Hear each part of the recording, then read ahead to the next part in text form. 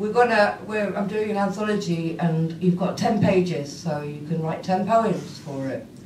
And I got the email just at the point where I'd given up on everything in my life. I just got to this point with Slambassadors where I felt I'd just given everything I could, to the point where I was erased myself.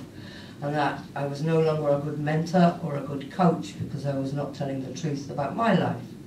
So I sat down and I just started to write a poem, and it turned into a bare-line poem, you get me, which is now called Songs My Enemy Taught Me. And in this book it's called something else, like Sheila or something like that. And what happened to me was, like, I grew up in the northwest, various places around the northwest of England. At the age of 5, my mum lost her job, my dad lost his job, and we were taken out of our home and put up in a B&B in Blackpool. Bleak. And it was Christmas time, so I remember, like, I remember how dark everything it was outside, and the sea. We were in this big B&B, and there was just me there, my mum, my dad, the landlords, and 3 soldiers. It was Christmas Eve, we were dancing around. My dad was picking me up and dancing around the ballroom, and then tucked me into bed that night, and then the soldiers came calling, and they raped me. So this whole piece of it, oh, by the way, trigger warning. But if you do feel the trigger, that probably means you've got the gun, yeah? So you're powerful, remember that in this. So I'm going to read a little bit from it. It's a long sequence which is called a canto, but I'm just going to do 9 bits. I'm writing this poem, has changed my life completely. I've just returned at the beginning of the week from a tour of Australia, Singapore and Thailand, Europe, 5 tours of the UK, so thank you, Carmina. 1. Silence was a song my enemy taught me. 2.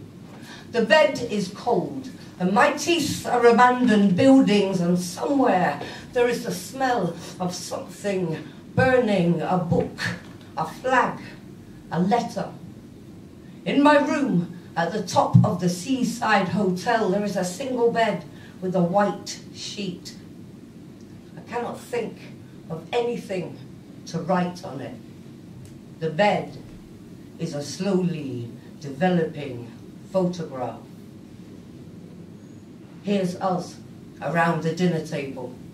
We are smiling like carved meat. No one notices that the daughter is eating herself. Here's you, walking home from school. Your shadow walks behind you as if ashamed. Even the trees whisper about you. You have embarrassed the wind. And here's him, and him, and him. A family portrait, successful, double-folding their uniforms and ironing their smiles, catching children delivered from the conveyor belt of their wives' wombs and holding them up to the bare light bulb to bless. It's okay, it's okay, it's okay. They are boys. And here are the stairs, and here the long corridor you are afraid to walk along. Perhaps it is your 3. My womb is a war zone after everything has taken, after the soldiers have left, spitting into the palms of their hands, after the shelves have been emptied and only sell nothing after the nothing gathers in great mountains at the sides of the streets, after the streets are running with hungry ghosts, after women's skins are slung from washing lines, after children write their names in the dust that once were their fathers. I carry the war in my womb. Perhaps this is what happened. Someone said my hymen was a door behind which rebels were making plans, and they kicked it in, paced the room and filled their pockets with valuables. My mother's wedding ring, my first tooth, a bright blue hair bubble, your address, this. They wanted to know where I was hidden. I am the corner of the room. I am a crime scene, an oil-rich country, and will be divided equally between nations. 4. 12 years old. There are small bodies washed up on the shores of my eyes. When my photograph is taken, another girl's face appears instead of mine. 5. There are men seated quietly at municipal formica desks at the neck of my womb. You do not look like your face, they say. Please state the purpose of your visit. Did you pack these bags yourself? My sandbag hips, my barbed wire hill. Many will die defending it. Others will drown in the sediment of a trench whose walls are always caving in. My cunt is a bomb crater the villagers gather round the edges of and peer into. Sometimes smoke rises from deep within. These are my ghosts. These are messages in a lost language. Capture them in jars. Display them on suburban mantelpieces, in memes, on t-shirts. Smile, be my hashtag friendly enemy. There are women crucified on hashtags all over these hills. 6. When you're impregnated by war, you give birth to bullets.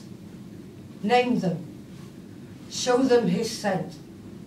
The palm of my small right hand is a creased map to safety. I am stopped at the border. I cannot remember my name in your language. My skin is a white flag. I am waving it now. I am holding my skin above my head. Stop shooting, stop shooting, stop shouting. War is an unexploded kiss buried. The battleground is the bedroom in which 2 people stand in opposing trenches behind sandbag pillows saying, I love you.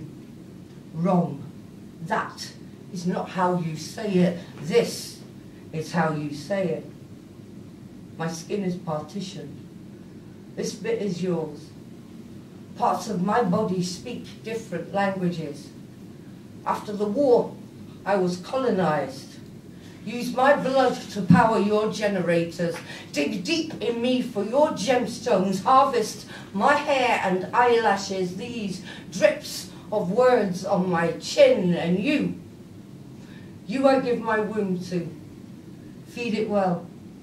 Walk it when needed. Listen at night to its curling song. 7. The girl whose eyes are shallow graves beneath suburban patios goes to school, and rows of heavy wooden lidded desks are filled with the smiling dead. When the world ended, nobody noticed. The sun has eaten itself. Skeleton birds mutter bone songs. Her mother and father tell jokes about that. Everybody laughs. The girl whose eyes are foxholes laughs. The teacher laughs. Children gathered like litter around the stairwell laugh. The social worker laughs. The policeman laughs. The doctor laughs. The psychiatrist giggles. The world ends. 8. I remember how silence was a choir.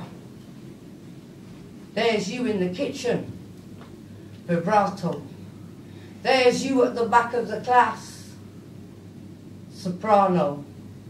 There's you walking home, tenor. Your solo silences are everywhere. 9.